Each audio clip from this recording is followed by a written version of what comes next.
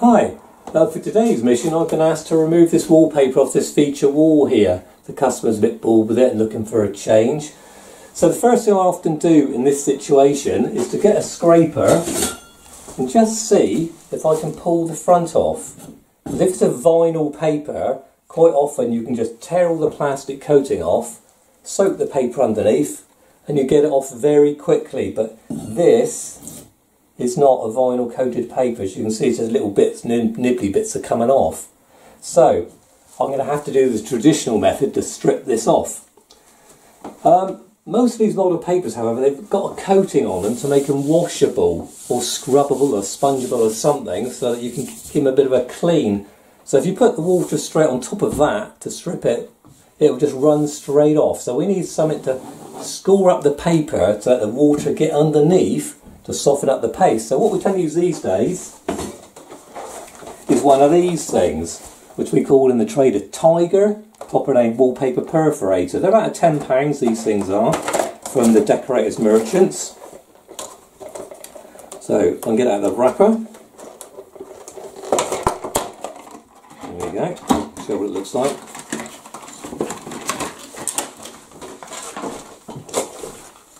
So as you can see, it's got these little spiky wheels on it that spin round when it's on the wall and puncture the paper and perforate it. So what you do is you put it on the wall, you go around in circular motion. As you can see, it makes all these tiny little holes in the wall to allow the water to get through to soften the paste. However, if you haven't got one of these, there is an alternative method which we used to use before those were invented, and that was to get a scraper and to drag it across the wall at an angle like that, one way and then the other, in sort of a cross hatch fashion, to allow the water to get in behind that. So there is an alternative method. So what I'm going to do now is I'm going to crack on and tiger up the whole wall before I put any water on. Right, well I've tigered up the wall, ready for the next stage. Because I'm going to be using water, I've decided to use a plastic back dust sheet to protect the floor. So as you can hear that plastic on the back of it. Get these from Decorators merchants, these particular ones are about £12. If you haven't got one of these, it's a good idea to put some plastic sheet down under your dust sheet anyway, particularly if you've got an expensive carpet. The other thing, which is a bit of a concern, is the sockets on the wall. Because I'm going to be putting water on the wall, I don't really want to blow myself up by getting water in that socket. So before I start the next stage, I'm just going to nip down, try and find a consumer unit and turn the power off. Okay, so that's it, I've turned the power off.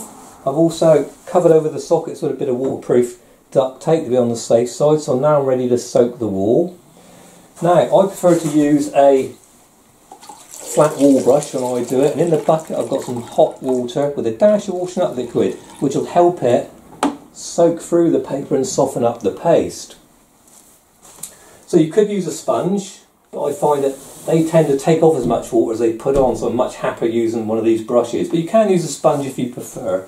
So to put the water on the wall, what I tend to do, what I don't want to do, is to get loads of water all over the floor. So this is the method that I do to ensure I don't. So put some water on the brush, put it on the wall and do an arcing motion like that, and keeping the bristles on the wall at all times. And don't flop it around like that, it's just going to soak everybody. So once again, like that, little arcing motion, and you do get some on the floor, but it's a minimal amount of water. There you go, soaking the wall like this. Now what I'm going to do, if you can see, I'm going to soak this section down through here initially, because if I soak it all, it's always going to dry out, so I'm really wasting my time. So for about this wide, about 4 or 5 feet, soak that first of all. So I'll be doing that, then I'll let that soak for 2 or 3 minutes, and then do it again, let it soak for 2 or 3 minutes, then do it once more. So I soak it 3 times before I try to strip it off, because that way you're letting the water do the work and the paper will come off a lot easier. So I'm going to crack on and do that now before I start to scrape it off.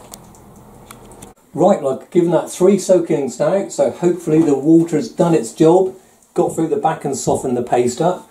So now I'm ready to strip it off. I'm going to be using a scraper like this, a professional type one, with the blade goes right through the handle. Good quality steel. They cost about £8 these, but if you've got a lot of work to do, they're a good investment. The thing to do is when you start to scrape, before you start to scrape it, just make sure that you have definitely got a scraper with a nice firm blade and not one of these, which is a filling knife with a flexible blade. So just double check, because if you use that, it can be pretty dangerous if it's snapped off.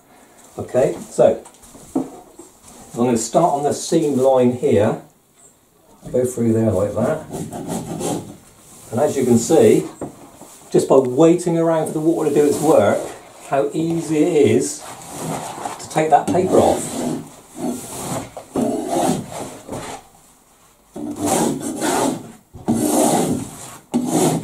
And also, I'm not damaging the wall because I let the water do its work, and I'm keeping the scraper at a low angle too, so it's not going to dig into the wall.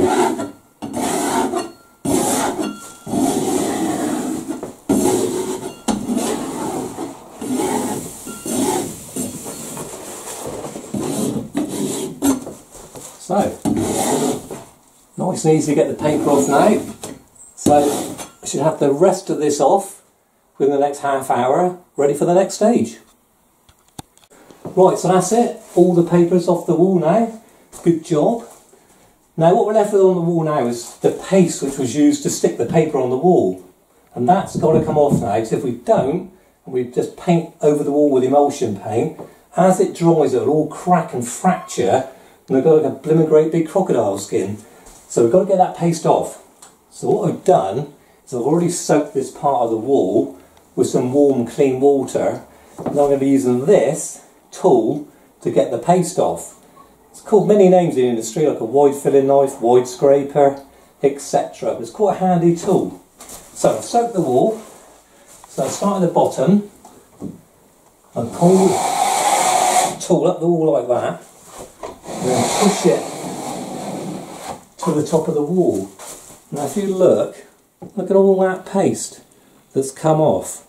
So now all I do is just wipe it off in the bucket with a sponge and do the next strip and work my way across the wall. As easy as that, and all this builds up on the sponge.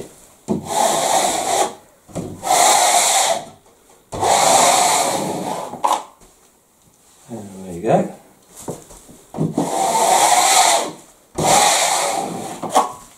So I'm going to carry on now and just complete the rest of the wall, getting all that horrible nasty paste off. Okay, so that's that. I've finished using that wide scraper to get the paste off. So the last thing I'm going to do now is I've changed the water. I've got some fresh clean water in the bucket here. The last thing to do now is to give the walls a really good wash down with some nice clean water. And give it a nice clean, get the last remaining bits of paste off the wall. And then it'll be all ready for decorating. So there we go, all stripped and ready to go.